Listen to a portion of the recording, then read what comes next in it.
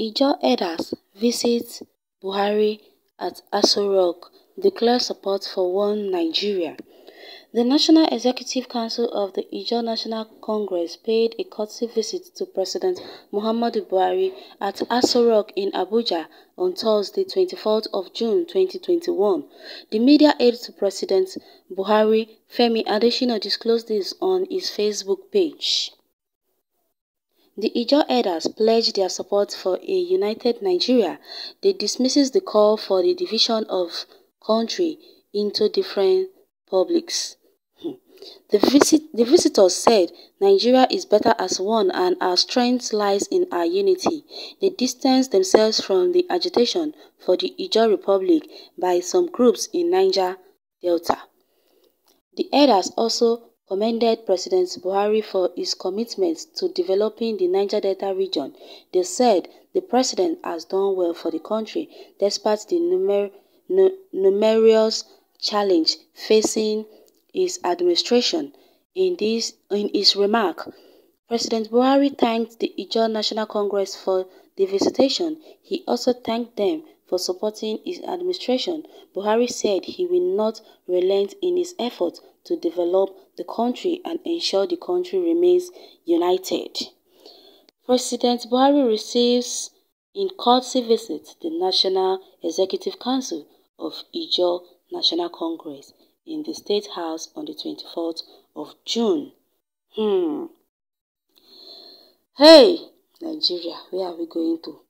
If we that are agitating for something are not even united, then tell me how the agitation is even going to be possible, because all we keep on hearing every day is this one did this, this one did that.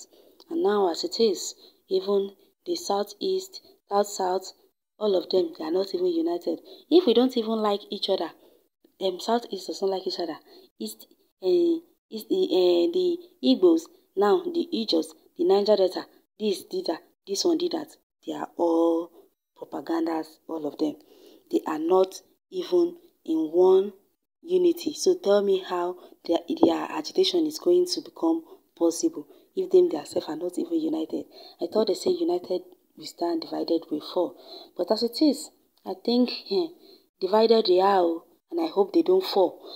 Now the Ijaw people went to visit Buhari in Aso Rock.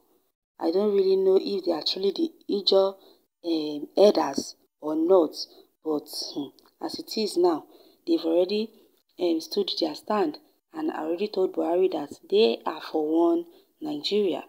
So as it is, it seems like since the bandits haven't, it seems like the bandit has not reached Port Harcourt. That is why the Ijaws are out on issue of them being united to this killer herdsmen government. Anyways, that is their own cup of tea. Since they said they want to continue being slave to the government of Buhari administration, it is their problem. Or maybe they went there to deceive Buhari and collect money from him because they are broke. I still do not know. But them saying the Ijaw elders pledged their support to a united Nigeria, is that one I do not understand. Saying they represent the whole of Ijaws and their strength lies in their unity, that they will distance themselves from agitation. Who even asked them to join the agitation? Did Nnamdi Kanu tell them that they are looking for hypocrites to join the Biafran group? No, they are not looking for hypocrites, because they believe in their strength as one, and that is why they believe they can create their country on their own without hypocrites joining their league. So if the Ijaw people say they stand for one Nigeria, I hope their wish for one Nigeria come true, because the Northerners are not making it easy for any Nigerians at all. They go about killing innocent people every day. They believe they own Nigeria, and you are talking about one Nigeria. So I do not understand where you got your own Nigeria from, because I don't think it is this very Nigeria you are talking about as a united Nigeria, because we are not united at all. Because if we are united, then the president will not be partial when it comes to being fair in judgment. He judged the case of the southern people and the southeast and the eastern people just the way he wants to judge it. But when it comes to the North, he keeps mute and act as if he's deaf and not hearing anything that the Northerners are doing.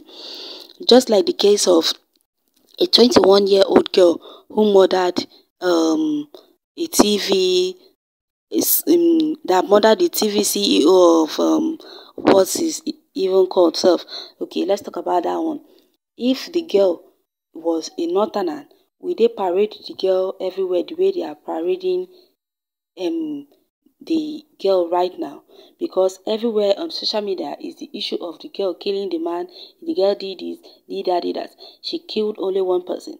And I think fun gone wrong was even the problem between the girl and the suspect and the victim.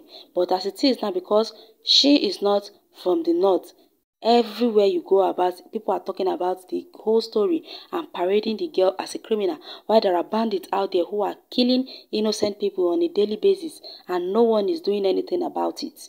So tell me, is this the one Nigeria they are preaching about? Those people should tell me something else. There is no one Nigeria anywhere. This Nigeria is already divided a long time ago, but people are making it look as if Nigeria is still one. We are no more one Nigeria. Buhari has already declared this country as a Fulani country already. So there is nothing anybody can do about it. The only thing we can do about it is if we are united to bring down Buhari from the government. That is the only way you can tell me we are one Nigeria. But as for now, tell me something else. Let's go to the comment section and see what people have to say about what the Ijaws are saying. They are not true Ijaw elders.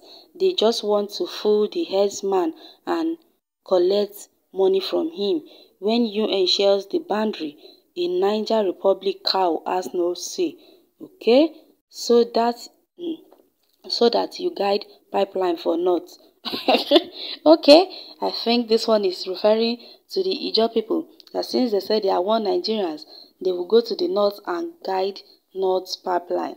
Okay, because I don't really think there is any more one Nigeria, because if Nigerians are still one like we were, I don't really think everything that is going on in Nigeria now will be going on.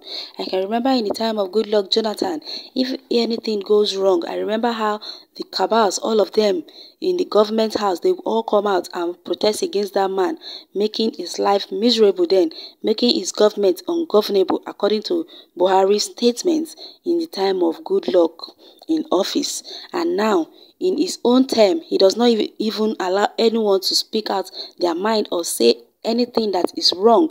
Whenever you speak in Nigeria now, they take your speech against you. There is no more freedom of speech in Nigeria, because freedom of speech now can lead you to your grave. Anyway, you can go to the comment section and leave your comment on the issue of Ijaw elders going to the Aso Rock to visit President Muhammadu Buhari. Thank you for listening and God bless you.